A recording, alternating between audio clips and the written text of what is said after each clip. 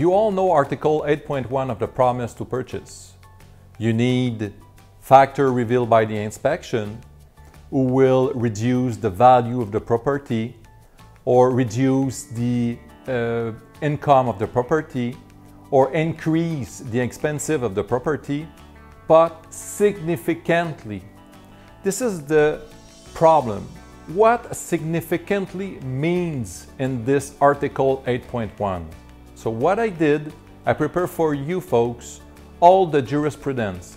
You will be in a position to inform your client of their obligation and their right in this transaction, so you will help them taking the good decision.